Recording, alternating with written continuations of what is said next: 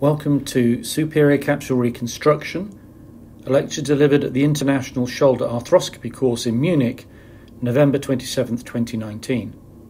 My name's Professor Duncan Tennant, Consultant Orthopaedic Surgeon in the Shoulder Unit at St George's Hospital, London. Let's start by clarifying what we mean by superior capsule reconstruction. The superior capsule is a continuation of the capsule that we're all familiar with, which goes all around the joint. In its superior portion, running from the glenoid to the insertion of the rotator cuff at the footprint, it is thickened, and its role is to prevent superior migration. When the superior cuff is deficient, a technique has been described for inserting a graft from the glenoid to the greater tuberosity, coupling it to the rest of the rotator cuff and helping to keep the humeral head down as the shoulder moves. Why are we considering superior capsule reconstruction? We're all aware that superior rotator cuff tears are a problem if it is not possible to repair them. There is universally pain and a loss of function, as it is not possible to keep the humeral head centered in flexion and abduction. There is often also some loss of external rotation.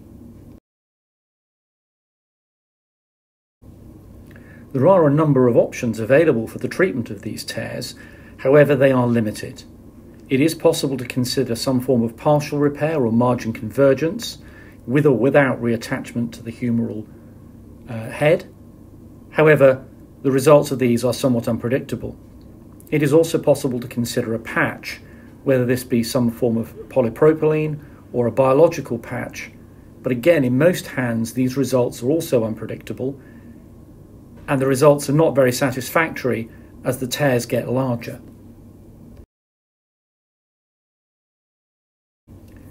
Tendon transfer may also be an option, and the standard one at the moment is latissimus dorsi transfer. However, the evidence suggests that they don't do so well in the patients over 60 years, and that 25% of the patients are not satisfied after the procedure. And despite this picture of J.P. Warner wearing the standard post-operative brace, in which he looks very happy, I can assure you that most of my patients hate the experience. I therefore feel that in patients over the age of 60, in my hands, it's not a viable option.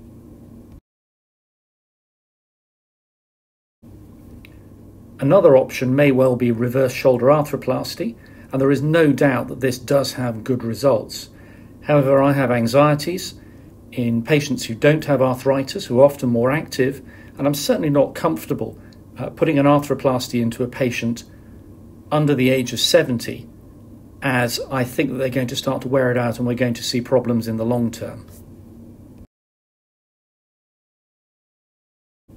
I mentioned before the role of the reconstructed superior capsule in preventing humeral head migration and stabilizing the shoulder, and you can see here in this cadaveric model how nicely it does it. If you then section the graft and start to move the shoulder, the effect becomes more obvious.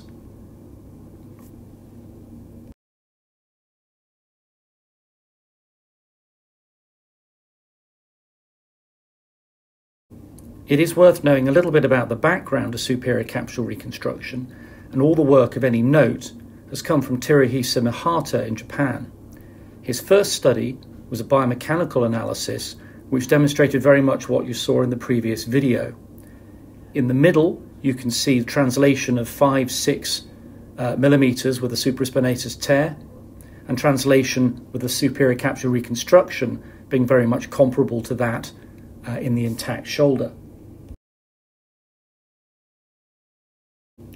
He then went on to demonstrate that the results were improved if you then repaired the reconstructed superior capsule to the anterior and posterior cuff, which he described as creating a capsular continuity, but is also recognized as reconstructing the false couples. Mihata then went on to publish clinical results, and in his first paper in 2013, he reported on 24 shoulders in 23 patients with clearly significant improvements in function. What is impressive about this paper is that his follow-up was 34 months, which is very different to a lot of the papers that we see reporting small numbers with very short follow-up.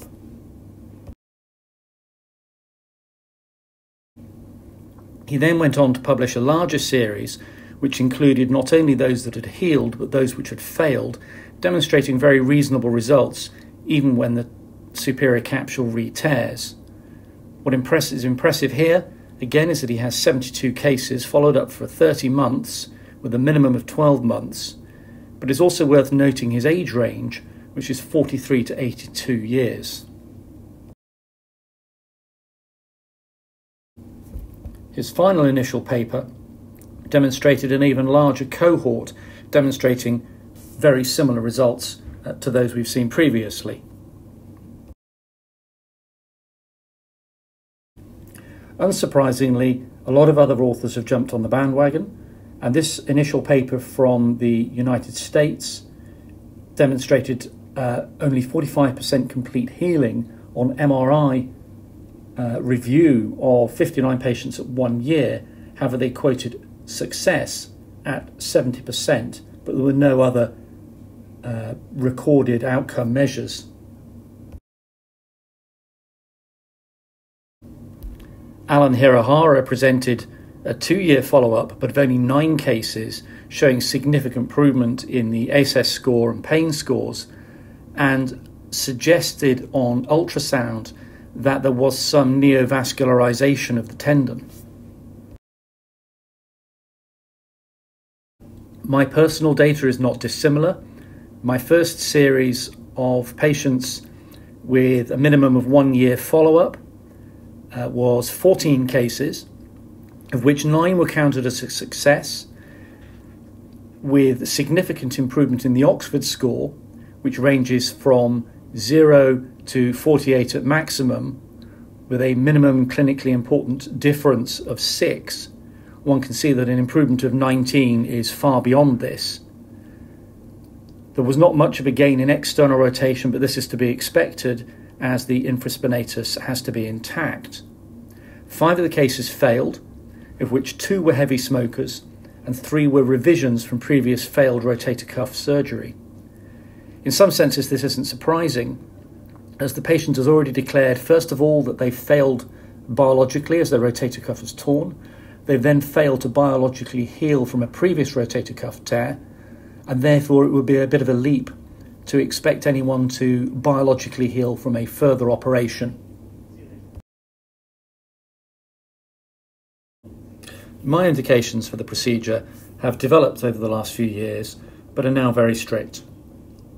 They have to be under 75, with an irreparable supraspinatus, but an intact or repairable infraspinatus and subscapularis.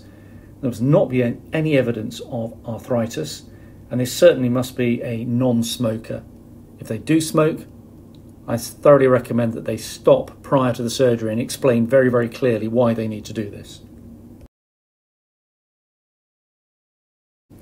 Superior capsule reconstruction is quite a complicated operation and takes between an hour and a half and 2 hours with a good team.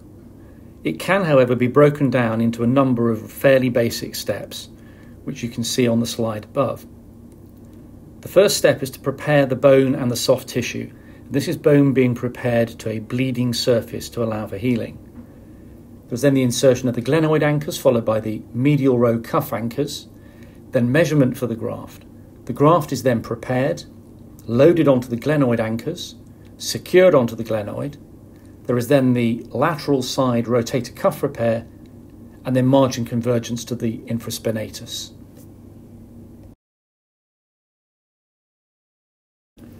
It is worth saying a few words about the setup.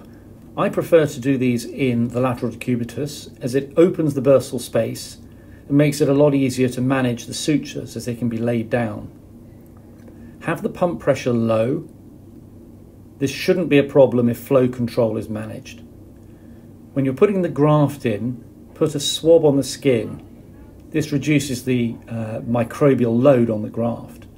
You do need at least 1 assistant, preferably 2, and you'll need somebody to write on the board the graft sizes, and we'll see this in a minute. You do need to be prepared to make a number of portals, although most of these are percutaneous. The only cannula is used in the lateral working portal. The standard view is from the posterior portal. You then need to be familiar with the Nevaerser portal, which is used for the insertion of the glenoid anchors, and a traction suture if you want to use one. You then need an anterior portal for working and parking sutures, a posterior accessory portal, which is used for the posterior sutures, and the superlateral portal, which is used for insertion of the medial row tuberosity anchors. The first step is preparation of the glenoid, and the first step in this is removal of all the soft tissues from the superior glenoid. And once the surface is prepared, it needs to be decorticated with a shaver or a burr.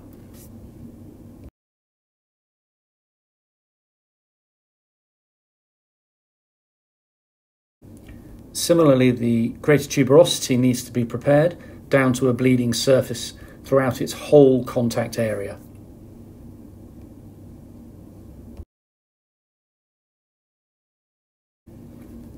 The next step is the insertion of the glenoid anchors.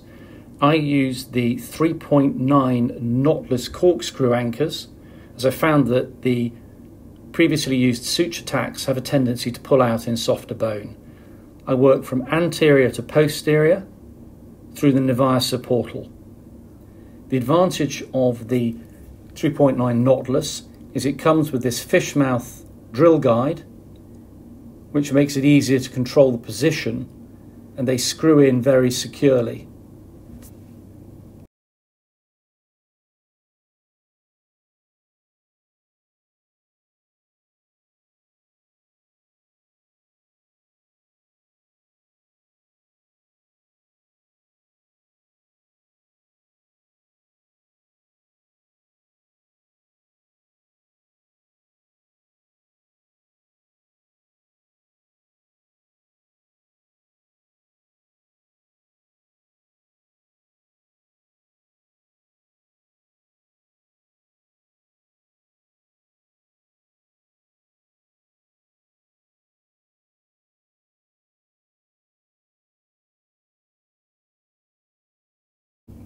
The next step is the insertion of the humeral anchors.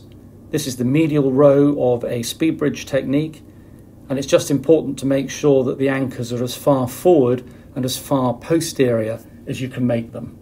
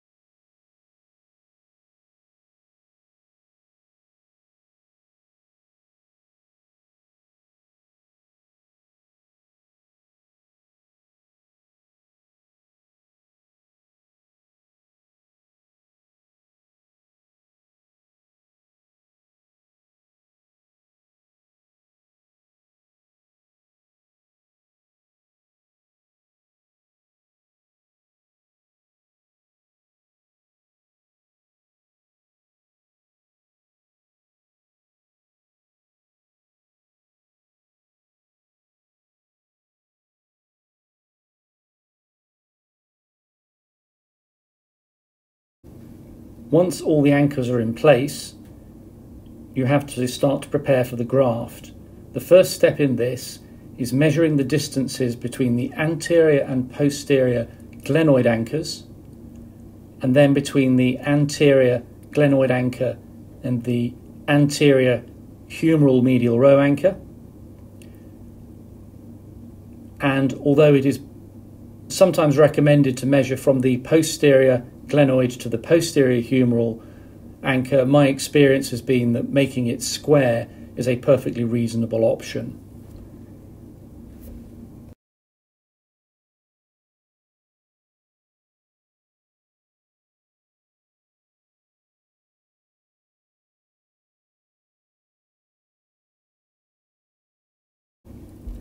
As I mentioned previously, it is very useful to have someone who can write the measurements on a board.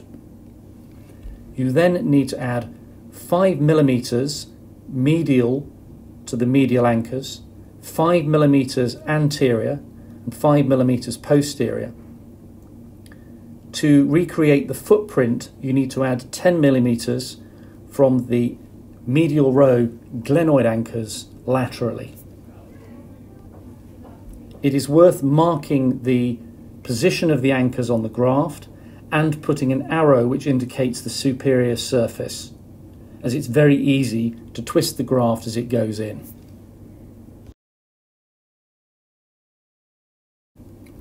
The knotless system can be a little bit complicated to start with, and it's worth spending a bit of time getting familiar with it before you start a case.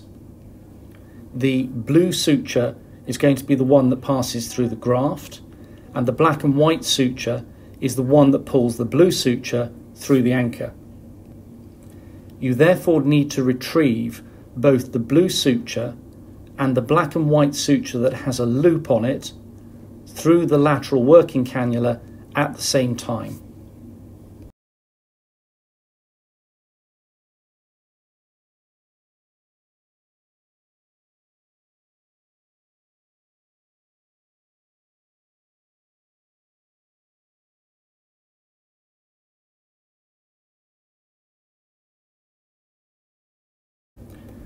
To create a mattress suture, work from anterior to posterior. Pass the needle from the scorpion inferior to superior surface, then unload and reload the scorpion, and pass the suture from the superior to the inferior surface.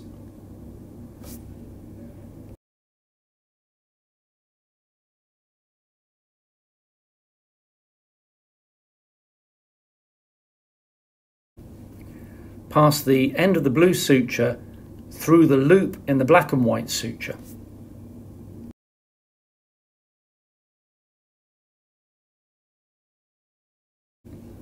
To bring the blue suture through the anchor, pull on the other end of the black and white suture.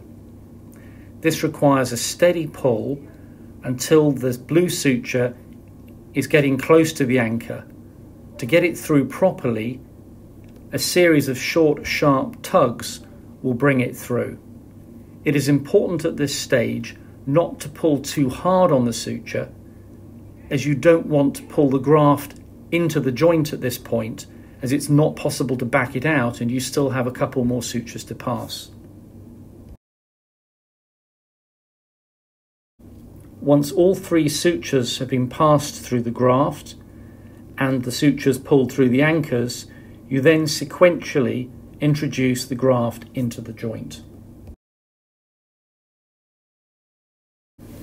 It can be quite tight, pulling the graft through the cannula, but if you keep going gently and sometimes helping with a bird beak, it will introduce itself into the joint and ultimately will lie flat on the glenoid. It is then just a matter of pulling on the sutures to obtain the tension that you want and making sure the contact is acceptable. By pulling on the you can look from the underside of the graft at this stage. It will derotate the graft to see if you've achieved what you set out to achieve.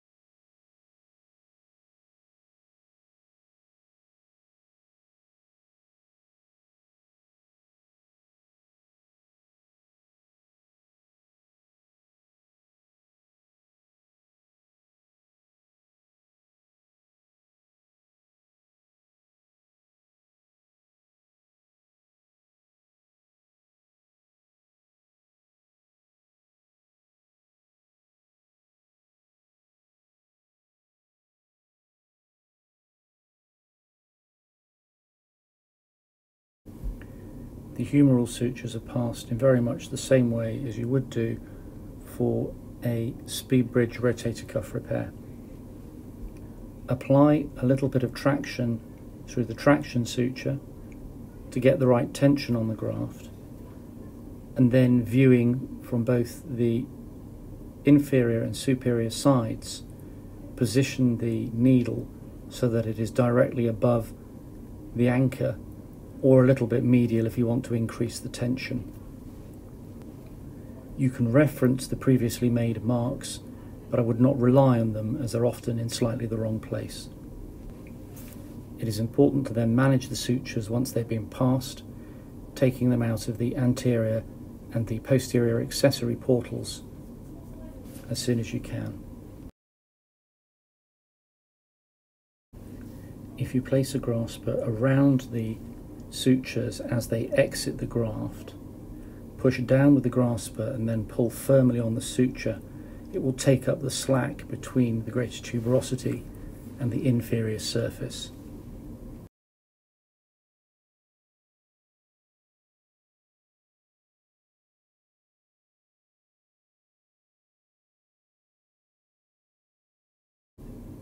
The lateral row is secured using the basic lateral row technique for a speed bridge fixation using 2 swivlock anchors. If you do create a small loose flap at either the front or the back, this can be secured with the eyelet suture, but usually this is not necessary.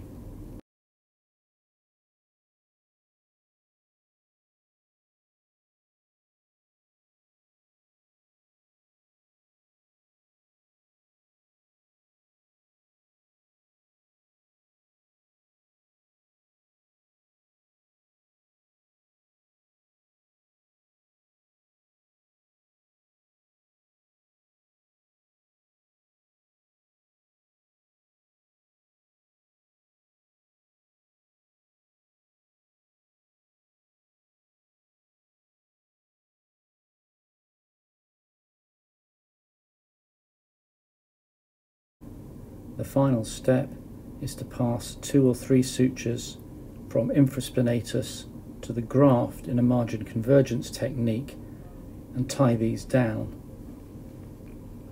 This completes the capsular continuity and recreates the force couples which are so essential for satisfactory results.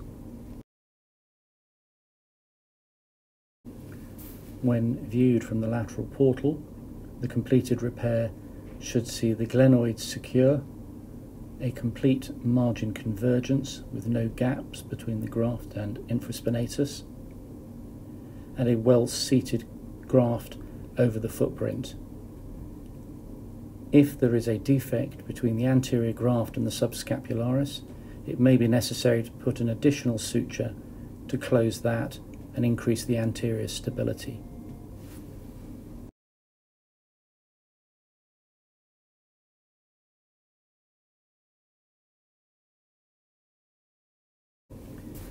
In summary, we know that irreparable tears in the younger patient are a significant problem and the treatment options are limited. Superior capsule reconstruction does appear to be a solution, but there's no doubt that it is not easy and there is a learning curve with the technique. My experience is that the results are mixed. It is very good for primaries, but not as good for a revision from a failed cuff, and you should be very wary of undertaking the procedure in smokers.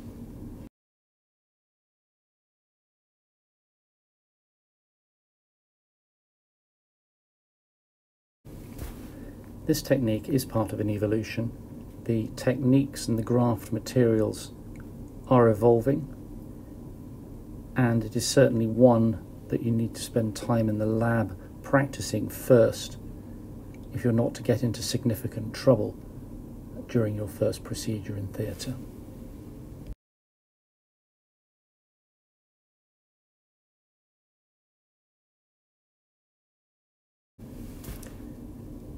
Thank you for listening. If you do have any questions, please do not hesitate to contact me.